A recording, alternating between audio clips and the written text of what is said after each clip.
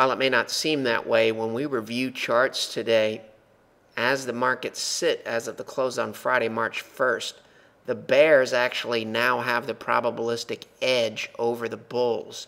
However, action last week did leave a crack in the push higher door for the bulls. The question is, will the bulls walk through that door?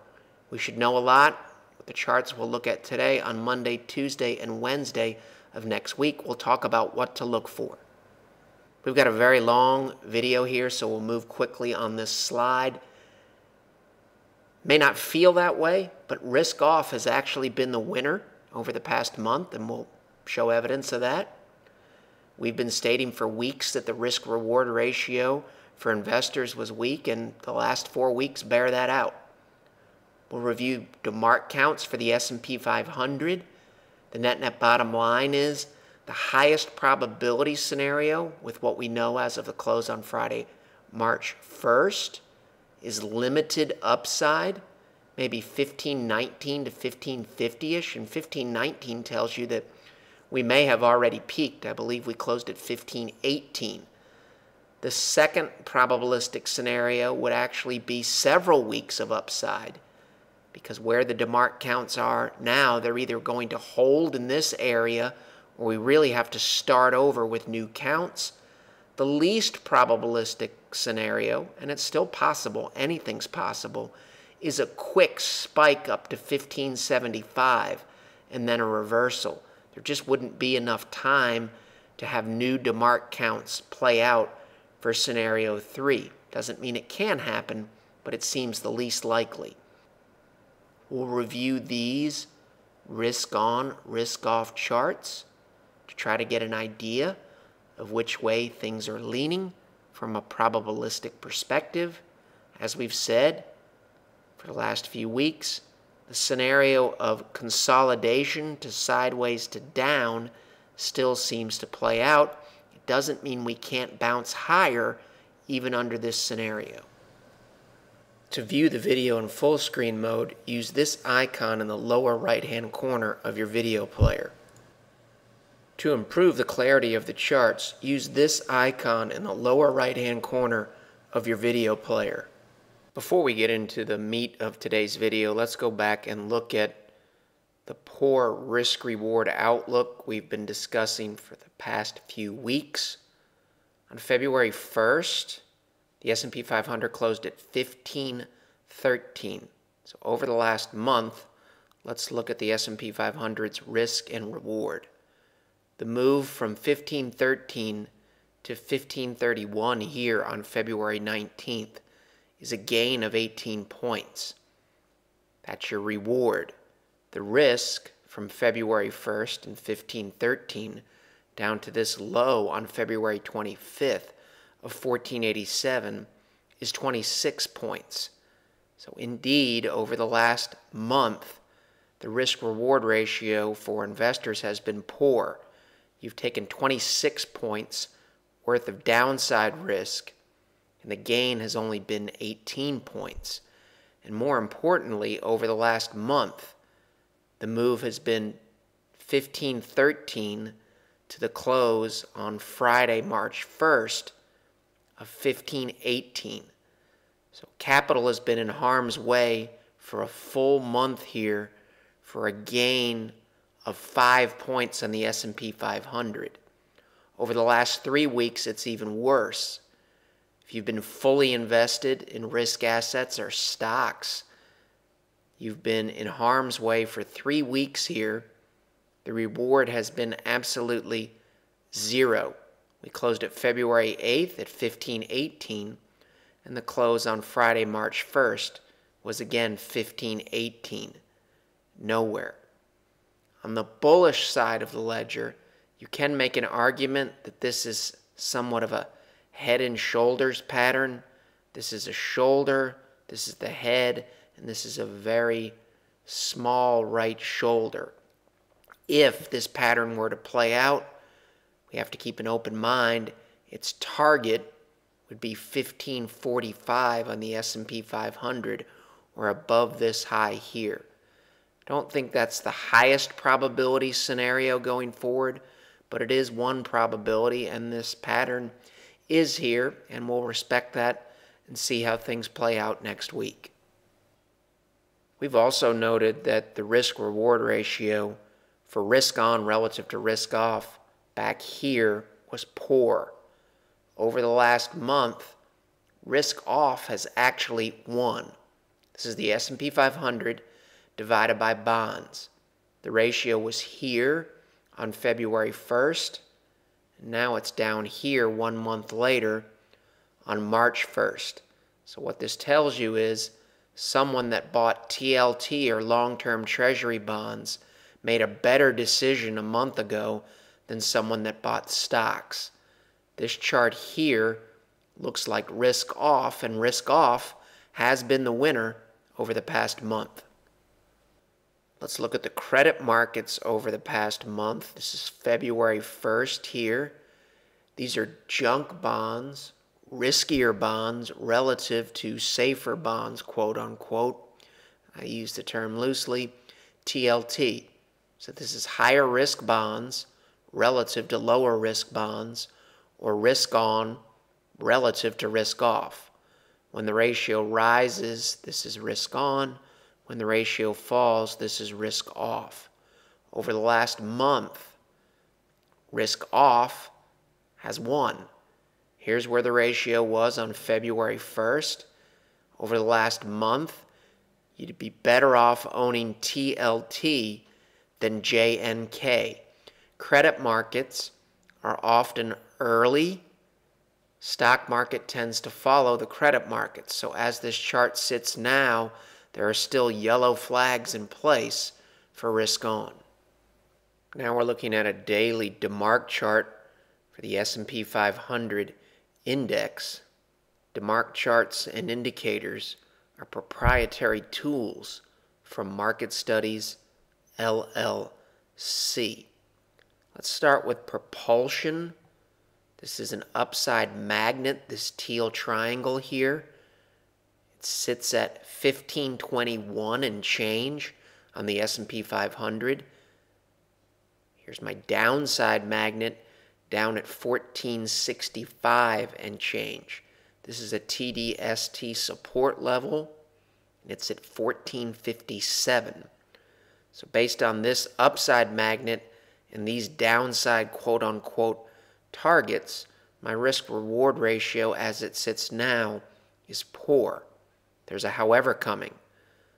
Sometimes when the market closes near these teal triangles or these teal magnets, as we did here and here on Friday, March 1st, it can foreshadow a breakout to the upside. We're still below it, so we'll respect it, but it can mean a push higher could be coming. Now let's look at DeMark counts. This is the current aggressive combo count.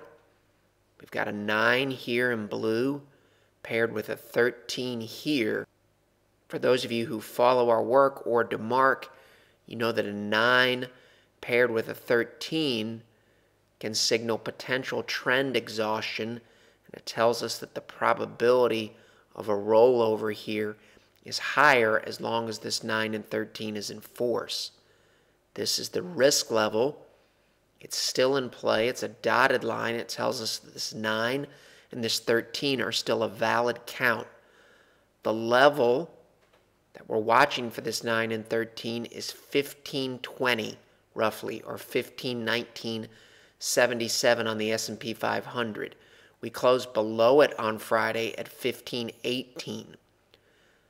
If we move back above 1519.77 into this area here, and the longer we stay there, the lower the probability that this is a valid 913. Let's look at the aggressive sequential count. It too has a valid 9 paired with a 13 here. The risk level, or think of it as the stop loss level, if I decided to short this market based on a 9 and 13, we have not shorted this market at any point in this area, nor have we bought bonds yet. Why? We just don't think the market's given us a clear signal one way or another. This market has not been particularly bullish or particularly bearish. The level to watch for this count is 1528.97 or roughly 1529. As long as the market stays below that level, the probability of this 9 and this 13 being a good rollover signal increase. For above this level, they start to decrease. Let's look at the standard combo count. It too is on a 9 and a 13. You can see the last time we had a 13 here, back on December 19th, was a good signal. The market dropped all the way till December 31st. 9 paired with a 13, the level to watch there, 1533.45. If upside is in our picture, the sequential count is on a 9-12. And let's go back in history and see some other 9-12. So if I scroll backwards, you can see here I had a 9-12 on that count on April 2nd of 2012. When the 13 came, the market was weak, and as it turned out, the 9-12 was the actual peak in this market. So on a sequential count, the 9-12 actually marked the market's peak. Had the 9-13 the following day on April 3rd, and stocks went down after that. Point of that is we will respect this 9 and this 12. If we see a 13 next week, it's possible that we could see a rollover. One point of showing all this is if we move above these other active counts. So for example, let's say the stock market takes out 1533.45. There are no other active counts here to really pick up the slack. So what it says is the S&P 500, as far as these DeMark counts go, probably has limited upside, maybe somewhere in the neighborhood of 1533 to 1545-ish, 1550-ish. If we move much above that, that would tend to negate all of these counts, and we'd have to start over. We're on a 1 count here. It would take us at least 8 trading days to get to this 9 here, and then another 4 trading days to get to a 13, which says we may be 3 weeks away from another 9 and a 13. Can markets peak without an active 9-13? They can, but it's rare. So what that tells us is probably limited upside, or we've got several weeks of upside. We'll keep an open mind and just see how things play out next week. Now we'll look at some risk-on, risk-off charts to get some idea from a technical perspective which way this market is leaning. This is a weekly risk-on relative to risk-off. This is the S&P 500 relative to TLT or Treasuries. You can see here the ratio hit resistance. It was part of a consolidation process in the S&P 500 here. This is the S&P 500 weekly.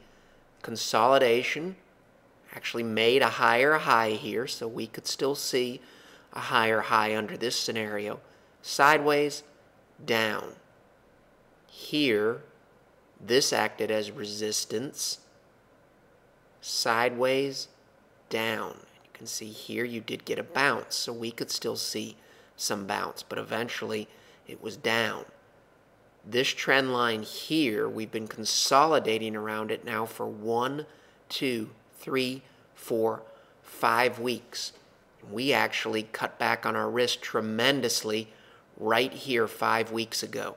That's turned out to be a good move. This is a very indecisive market. If we can move into this area here, that would be bullish for stocks and commodities.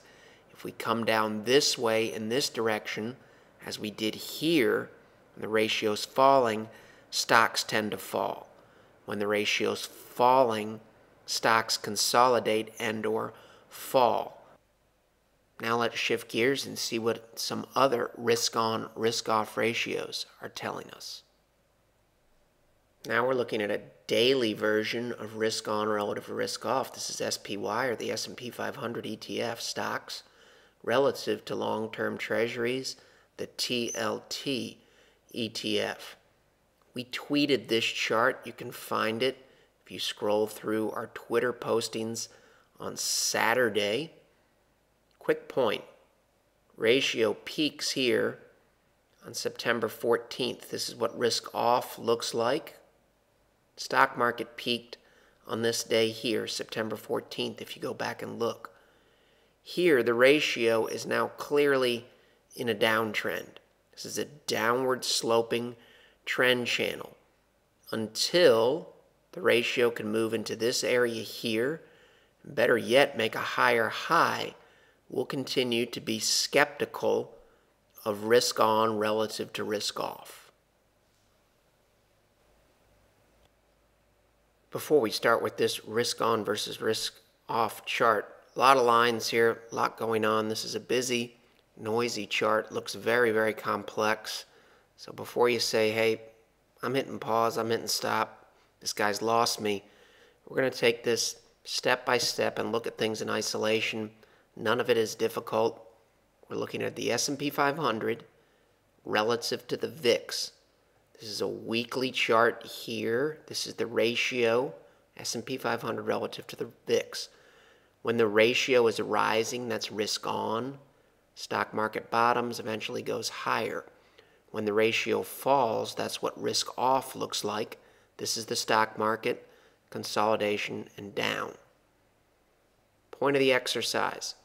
This is what a peaking process looks like. Consolidation in stocks, down. Consolidation in stocks, down. And then these green lines here mark a bottom. So we want to compare the current state of affairs. Does it look more like a peaking process and a rollover, or does it look more like a bottom? Here, when stocks consolidated and went down, the ratio hit this line here, which acted as resistance. The ratio turned down. Stocks went sideways and they went down. Eventually here, these moving averages, this is the exponential 6-week moving average in blue and the 12-week standard moving average in red. This is a bearish cross here. The stock market accelerated to the downside. Bearish cross here. Stock market accelerated to the downside. We don't have that yet here. So that leaves the door open potentially to some more consolidation or upside. Here, there was another high that was made before this bearish cross with the moving averages. Let's shift gears now and look at an indicator, MACD, or actually this is PPO, which is similar to MACD.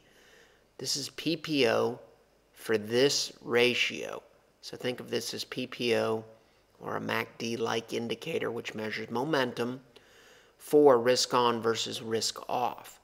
You can see during a peaking process here, we eventually get a bearish MACD crossover here. Stocks actually went up after that, but eventually they went down. Here's a peaking process in the stock market. Eventually you get PPO black rolling over and getting a bearish cross here, and the stock market went down. In the present day, this is rolling over, so there are similarities to this point right here and this point here. Stocks were weak after that point, and this point here. Stocks did bounce, but then they went down. So you'd have to say that PPO does look similar to these peaks here. Does it look like a bottom? Here's where the stock market bottomed. No, it doesn't really look anything like that. Black is well below red. A lot of white space here. Here's a bottom or a buy point in stocks. PPO doesn't really look the same now. Bottom or buy point in stocks really doesn't look similar. Moving back to simple support and resistance. Resistance at this line, stocks were eventually weak. Resistance for the ratio in this area here, consolidation, weakness. If I follow this line across, you can see those same areas of consolidation and weakness have come into play here, and the ratio has rolled over again. So the last two times when that happened, stocks were weak. You'd have to say that this looks bearish. There's a however coming. Here, support. When the ratio held and bounced here, stocks eventually did well. Support for the ratio. Here, it eventually moved higher. If I move up here, this was actually a good buy point for stocks. If I follow the same line up, buy point, to here, this acted as support for the ratio. If I move up, that's a good buy point. Here, support, that's a good buy point. If I follow that same line all the way up, we're at it again. So this is a mixed bag. We don't know whether this will dominate resistance, or will we potentially get a bounce here similar to what we saw here and here. So this is the open mind scenario for the stock market that says it's possible that this ratio will hold here again and stocks will move higher next week. We'll see what happens. The whole point of this exercise is how we close next week with this ratio. If we close up here, obviously that'll be bullish. You can see that's a big pop higher here. Same thing here, big pop higher here.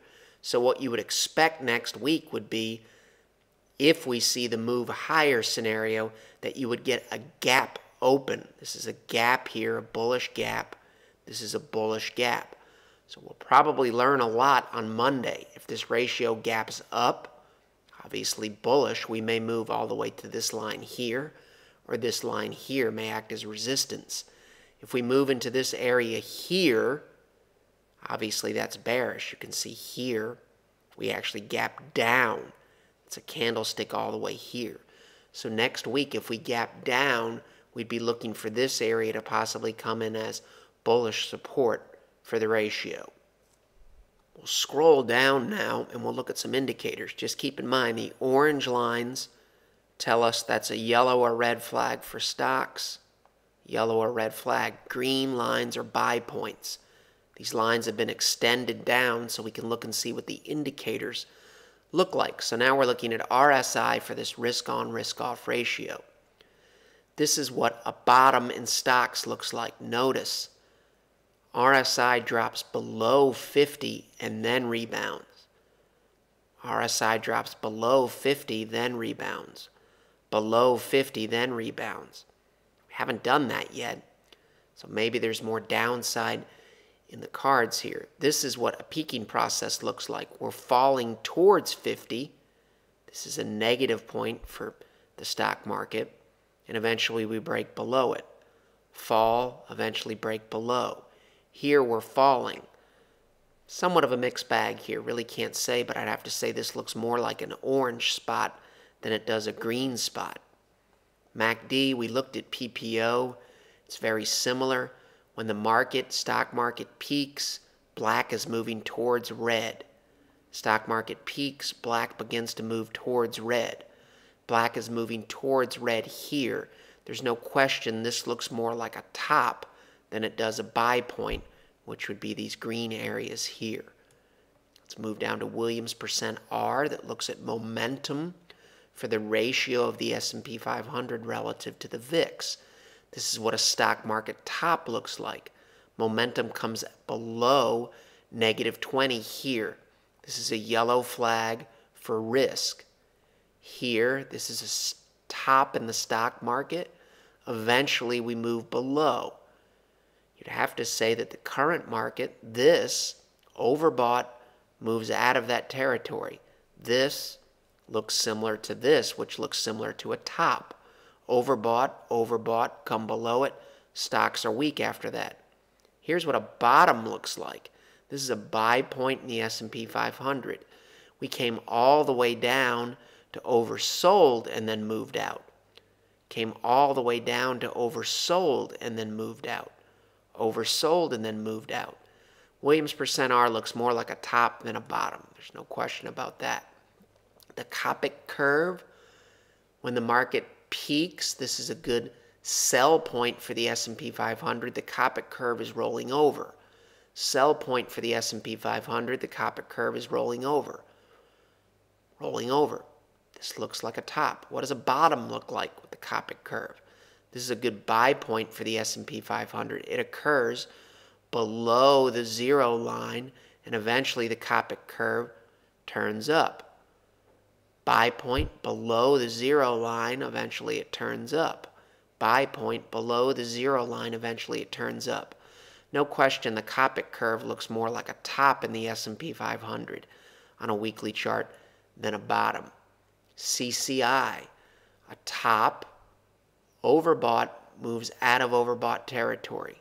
Overbought, this is a top, moves out. Overbought, moves out. CCI looks more like a top than it does a bottom. A bottom, you're oversold and you move out. A bottom, you're oversold, you move out. Oversold, you move out. Let's go down to TSI. This is what a top in the stock market looks like. Black rolling over and moving towards red, you get a bearish cross. This is what a top in the stock market looks like. Black moving towards red, rolls over, eventually you get a cross. Black moving towards red, we do not have the cross yet. This is what a bottom in the S&P 500 looks like. Eventually black moves towards red. Eventually black starts to move towards red. Eventually black is moving toward red and you get a bullish cross. TSI looks more like a top in the S&P 500 right now than it does a bottom. Let's look at ADX, which measures the strength of a trend. When the S&P 500 peaks, ADX for the ratio of risk on to risk off, or the S&P 500 relative to the VIX, the green line is falling. It's a yellow flag for risk. Currently, the green line is falling. It's a yellow flag for risk. Top in the S&P 500, green line falls. What does a bottom look like? This is a good buy point for the S&P 500. You'll notice green is below red at a buy point, and then it starts to move up. Here, green is below red, and it starts to move up. Green is below red, and it starts to move up. There's no question this looks more like a top in the S&P 500 than it does a bottom. Rate of change. This is where the stock market peaks here. Rate of change falling, eventually moves towards zero and drops below zero before your buy point. Rate of change, this is a red flag for stocks, falling, eventually moves below zero.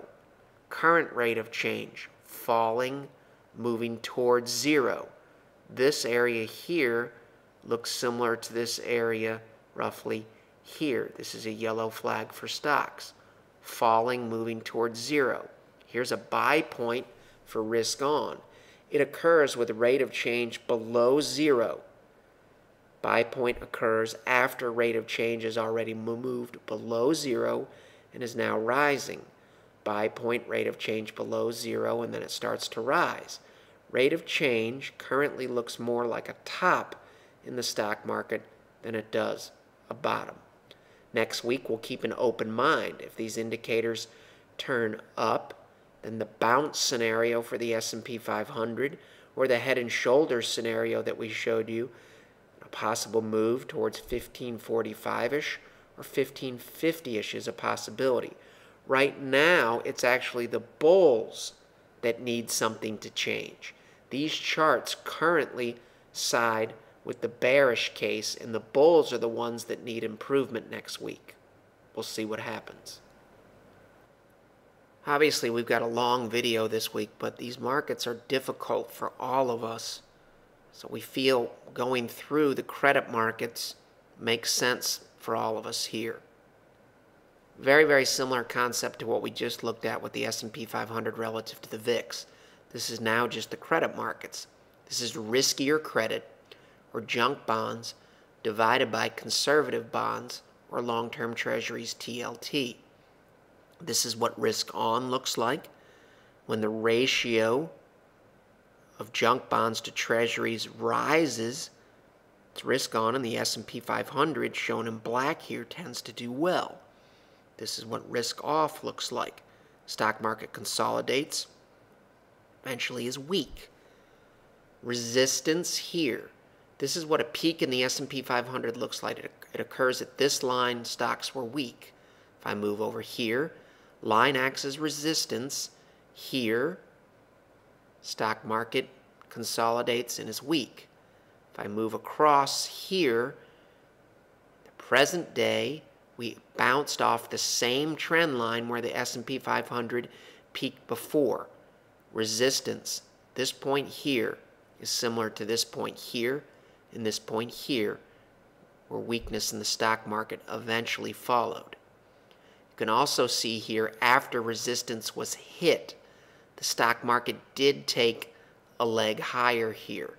So a leg higher scenario is possible, but as long as we remain below this line here, we would be skeptical of that rally from a risk-reward perspective. If you come down here, you can see the S&P 500 peaked at this resistance level here. Consolidation, weakness. This is poor risk-reward ratio, even though the S&P 500 takes another leg higher and also moves higher here. All of this occurs below this resistance line. We can also draw this line down, this dotted line here. Here's the ratio. Dotted line acts as resistance. Here, stock market consolidates and rolls over.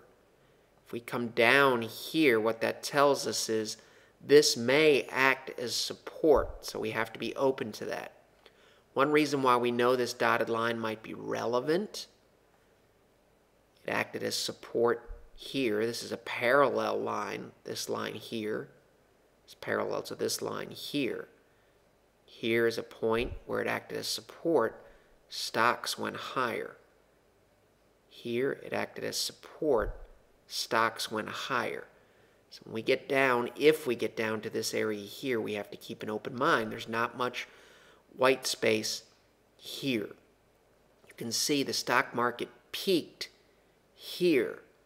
This dotted line here acted as resistance. Here's the ratio. This is a candle here. Eventually the ratio fell. This line here acted as resistance. If I follow that line up, it leaves the leg higher scenario open. You can see here we gapped. The ratio gapped from here to here. The stock market took another leg higher. If I follow this trend line up, we could gap up here, and this could act as resistance. This is the leg higher scenario in the S&P 500. If we were to move back to this line here, as we did here, we could see another leg higher in the stock market. Since this video has been long, we won't look at the indicators, but I can tell you that we have looked at them, and similar to the S&P 500 relative to the VIX, here's what a top looks like in the stock market. The Copic curve is rolling over at a top. The Copic curve is peaking and rolling over at a top. Looks similar. All of these indicators looks more like a top than they do a bottom. CCI, overbought, comes out of overbought territory. This is a red flag for the stock market. Overbought, comes out of overbought territory. This peak in the S&P 500 peaking process and this peaking process looks similar to here. Overbought, comes out of overbought territory.